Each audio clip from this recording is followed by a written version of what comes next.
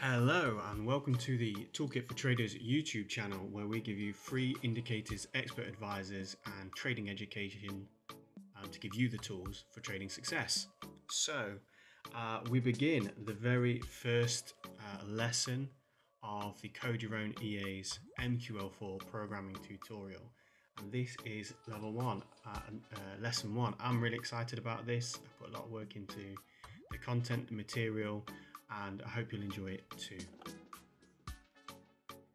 So this is the first lesson. It's the induction. So every good training course, classroom course, inducts you onto the learning material, what you need to know before you start. So we're not actually going to cover any coding stuff today. We're just going to set the scene and help you get started, get ready to get started with MQL4. So in today's video, we're going to cover the introduction to the course. We're going to look at what this course is going to give you, so you know what is coming. We're going to tell you who this course is for, why you should do it, how to get the most out of this course, and set a bit of the scene about what MT4 and MQL4 is. So you might find some of this stuff really basic stuff you already know, but that's okay. Just sit tight, sit through it. Because I want to take this course really slow, because I know programming, coding can be quite daunting for people. So I want to go real baby steps at the start, so I don't lose anybody along the way. So if I'm going too fast, let me know in the comments. But I think I'm going to go at the right pace, I hope. So one thing I'm going to do on every lesson, because I like this kind of thing, is to bring a quote in to give us some motivation for what we want to do. So the first quote, which is really why you should do this course: an investment in knowledge pays the best interest. And that's Benjamin Franklin. You know you should listen to him because his face is on the $100 bill. So you've got to follow, haven't you?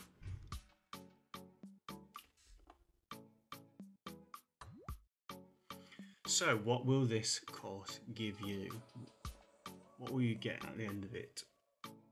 This course will show you how to set up your workspace to build and code your own indicators and expert advisors. It's actually very simple, but I know from experience, when you're just coming out to this fresh, you're trying to navigate your way around it and it can be a little bit confusing. So I'm going to show you how to set that up, because if you do that right at the start, it'll be a lot smoother when you're developing in the future. I'm going to teach you very slowly. Like I say, I want to go in baby steps. I don't want to leave anybody behind doing this, and the basics of coding in the MQL4 programming language. I'm going to give you practical exercises for you to code and to practice troubleshooting, fault finding with your indicators and EAs. So you know, it's good to practice what you do. If you just watch the video, you just do that, you'll find yourself not really taking it in. So I'll give you some practical stuff to make it sink in. And at the end of the course, by the end of the course, you will have coded your own, by yourself, 3 different EAs, which I think is great. They'll be very simple. They won't be super complicated, but they'll be yours. You'll have done it, and you'll feel very proud of yourself that you've managed to do that. And it's all for free. There's no cost to this. It's all on a free YouTube channel, and all the source code material that goes alongside it's going to be available on the toolkitfortraders.com website. Again, all free in the members area, all free. And did I mention it's all free? There's no premium content. I'm not trying to sell you anything. I do this for fun. So you don't have to worry that I'm gonna some point down the line gonna charge you for extra stuff. This is all free. So why you should do this course? You know, why bother? Why put yourself through the rigmarole of learning to code? Isn't it really boring or something like that? Well, there's a few reasons why you should do it, and I've put them into 3 categories of the kind of person you might be. So you might not have a major interest in writing and coding your own EAs or going to be a computer scientist down the line or something like that. But you might have some EAs that you like, but you just wish you could make some adjustments to them. Maybe you want to change the default input settings, you want to add an indicator filter or something like that. You just want to play around with the ones you've already got, and you're a tinkerer, so if you do this course, you'll have the basic understanding of what you're looking at when you go into the MQL to the MQ4 files to make those simple changes. Maybe like I was a few years ago, you're a would-be coder, you think it would be cool to be able to code. It's a life skill that never leaves you. And learning to code expert advisors is a fun way to get started. And once you have this skill, once you're able to code, later on you may be able to sell your services on the MetaTrader marketplace. And the great thing about coding actually is that once you know one programming language, basically most of them. It's very, very easy to pick up another one. Learning to code is a lot like learning to ride a bike. It's really, really hard at the start. You fall over a lot. That's why we're going to go really slowly through this course. But if you put in the work, you put in the effort, once you get it, it becomes very easy. It becomes like second nature, and then you can transfer to any different kind of bike, any different kind of coding language. The last category is if you are like me, a systematic trader. You think that systematic trading is the way to consistent trading success. That's what I believe. You want to create your own portfolio of trading robots, but you don't really trust the EAs that other people make, particularly the black box systems you see on the internet that may have burnt you before you've spent money on, because they promised to make you a millionaire in 3 days, and it never quite worked out that way, and you end up spending a lot of money. So if you code your own system, if you code your own EA, you've got a lot more confidence in it, because you know what's been put into it because you wrote it, and that gives you a lot more confidence. So when your system is in a drawdown, you're not panicking because you know why, you know the background, what's going on in that system, you've back tested it yourself. So doing it yourself, being able to code it yourself, has a lot of benefits than using EAs that other people have coded. And I think it's fun. Seriously, I really think it's fun. I like coding, I like problem solving. It's really, really satisfying when you code something and it works and you make money from it. What's more fun than that? I don't know, tell me. So how to get the most out of this course? What are the things you need to do to get the most out of it? Because learning is a skill in itself, and you need to set yourself up. So pick a place and time. Try and pick a place and time that you can concentrate on the content. I'm not saying that you shouldn't listen to it while you're commuting or on the train or watching it with the kids in the background, that kind of thing. But if you really want to learn, try and rewatch it when you've got time to concentrate on it and to sit down and really absorb what's being said, because that will help it sink in. If you find things difficult, don't be afraid to go over them again. Coding can be confusing. Sometimes I'll use jargon that you might think, I don't really know what he means. So, don't be afraid to rewatch it or ask questions. It's okay. It does take a while at the start. The other thing is, don't just watch, this is a YouTube series, but don't just watch it. You need to code as well. Once we've got you set up through the first couple of lessons of the system, start trying things out. If you practice, if you actually start typing and putting through the motor skills of typing and putting in the words, it will help it sink in, and you'll come across problems as you type and you'll think, I don't really know what to do here, and that's when the learning really happens. So then you can start to come back to the YouTube channel, ask the questions, and do those kinds of things. So you need to get on and code as well. Don't think you're going to learn the whole thing just by watching the videos. You've got to do some coding as well, obviously. Ask questions. I've said this a couple of times already, but you need to ask questions. If you get to a point where you don't understand it, don't muddle through it. Ask the question. YouTube's great. It has this comment section down below where you can ask a question, and I will do my best to answer as many as I can. And I know if you already know it, you can answer other people's questions, and teaching other people is a great way to learn. And if you understand something that somebody else doesn't, chip in and be encouraging, be positive.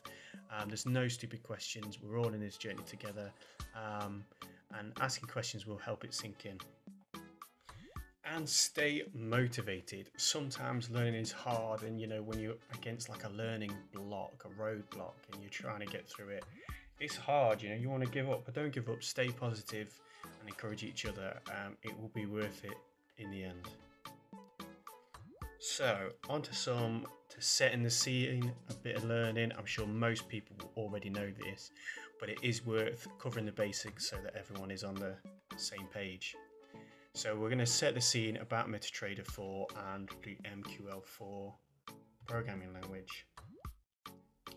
So MetaTrader 4, as you probably know, was enhanced and released in a number of stages, but predominantly in 2005. So it's quite an old system now, 15 years old, and remains the most popular platform for electronic retail FX trading, which is amazing, really.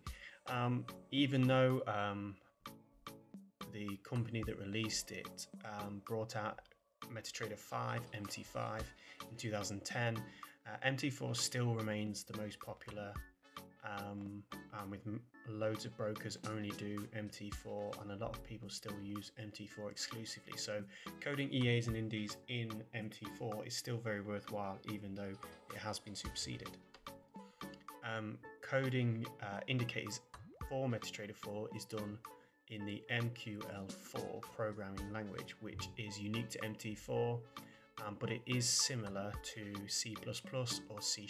If any of you are familiar with coding in those languages, you'll find yourself very much at home using MQL4. And the good news about MQL4 and MQL5, which is the programming language for MetaTrader 5, is that they're extremely similar. They're very, very similar. And if you learn to code one, you'll pick the other one up very, very quickly. No problems at all. So what do you need to get started? You need a copy of MetaTrader 4 downloaded and installed from your broker. And that's it. All installs of MetaTrader 4 come included with the Meta Editor IDE, which means Integrated Development Environment. Is where you write the code. So there's no need to download anything else. You don't need Visual Studio. You don't need Notepad++. You don't need anything else, any DLLs. You just need your MetaTrader 4. So assuming you already have that, you've got everything you need. So we can start to get to some meaty stuff. So that's the induction for today. Everything that you need to know to really get started with your coding journey. I hope you're excited about what we're about to learn. I hope you're getting ready for next week's video, when we're going to really get started with the Meta Editor.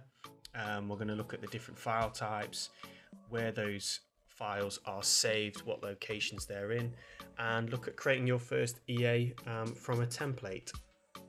And then we will compile it, and I'll tell you what compiling means in the next lesson. So if you have any questions with all these lessons, do drop it in the comments section below. I'll answer as many as I can, but feel free, if you know the answer, to answer each other's too. There's no problem with that. Let's build a community. Let's go on a coding journey together. And the other way you can talk about it is you can join the conversation on the new free forum. If you head to www.toolkitfortraders.com, sign up to the members area, absolutely free, and there's a forum on there where you can get the future source code for the next lessons, as well as talking about the lessons and ask any questions you want to ask. And I just thought I'd throw this in there in this video to get you doubly excited as well. Date for the diary, 23rd of December 2020. I'm going to be launching the first Toolkit for Traders free EA for the channel. We're going to drop it on the 23rd of December. So do make sure you subscribe to the channel to get immediate notification of when this EA is released, including a video on how to use it and backtest it. And if you like this video, please click on the like button below. It's really encouraging to me, and it's really nice to see, and it makes me want to make more videos. So do click the button. Subscribe to the channel, so I click the bell so you get notifications of when the videos are coming out, which will include when I release EAs and indicators. So you don't want to miss that. You want to get straight in for that. So do click the subscribe button, and please ask any questions in the comment section below. I'd love to answer some questions and see what you're doing. Even if you just want to say thanks, thumbs up, put it in the comment below. Again, that's really encouraging, and the more chat we can do, the greater this community will be of people learning to code. So thank you very much for watching. Stay tuned next week for the next installment of the MQL4 programming tutorial.